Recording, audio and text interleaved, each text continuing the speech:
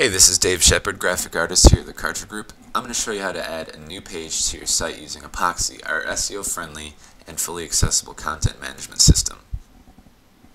Alright, so here we are on the Apoxe homepage.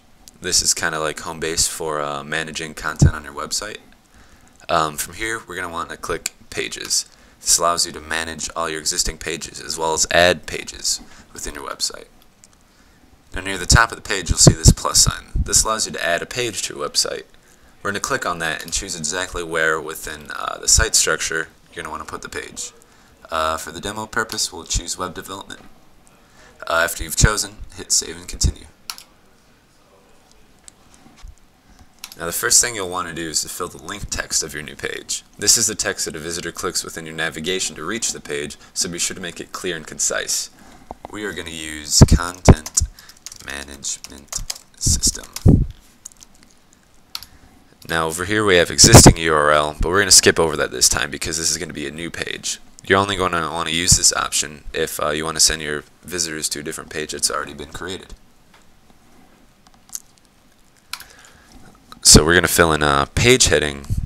We're going to use Apoxe Content Management System. I've typed it before, so I'm just going to hit tab and let it fill out. This is going to create the main headline on the page and should be descriptive of what the rest of the page is going to be about. The text will be larger than any other text on the page, so you want to make sure it's important. The next thing you'll want to do is to check the page layout.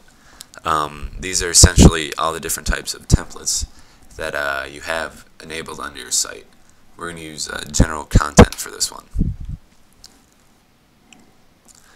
Alright, so the next thing you're going to want to do is to select the status of the web page. We have active, which will make the page live on the site and add it to the site navigation. Then there's inactive, which removes the page from the site navigation and keeps it hidden. And last but not least, we have marketing. This adds the page to your site but doesn't add the page to the site navigation. This is good for if you're doing a web marketing technique such as a blast email, newsletter, for a special event, an offer that you don't want in your navigation. For this one we're going to select inactive just to show for the demo. Then hit save and continue. Alright, so the next thing we're going to do is add the SEO properties for the page. SEO properties will make your page more visible to search engines like Google and Yahoo. First we have the meta description. This is a short description that tells the search engines what the page is about in 1 or 2 sentences. The content of this field is displayed on the search engines and should make searchers want to click your site's result. Now for our meta description, we previously wrote up this so we didn't have to type it all for you. I'm just going to copy that, paste it in for our description. Alright, so next we have meta keywords. These are keywords that someone might enter in the search engine to find a page like this one. You're going to want to limit this to about 5 keywords. Now again we have the pre-typed content, just so we don't waste a little bit more time. And that one's good.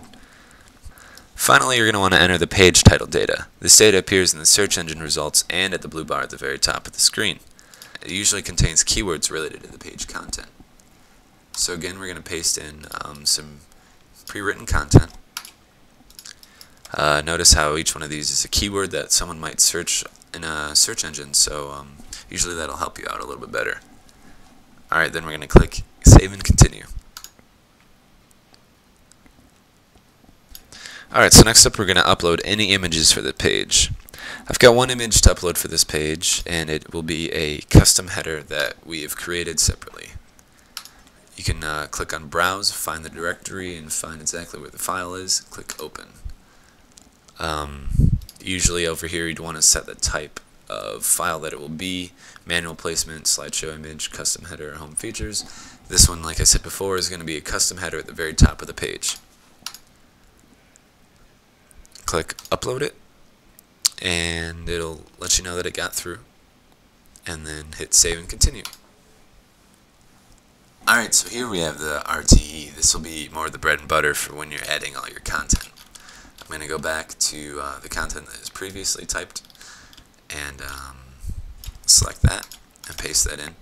And within here you can normally edit the styles and change change all your spacing, and it'll show up directly how it looks in this on the site. I'm not going to apply all my styles because that'll take too much time. I'm just trying to show you that you can edit that. When you have everything how you want it, you can click on Save and Continue. So we're going to skip over this next page. It's the relations page, and we're going to go over what exactly this means and does in a later tutorial. So for now, click Save and Continue. Alright, so it brought us here. This is the page preview, so you get to peek at what your page looks like before you can take it live. If anything doesn't look right, you can go back and edit it, but if you're good to go, then it's all good. Alright, so that was our quick overview on how to add a page using our Apoxe content management system. Thanks for watching.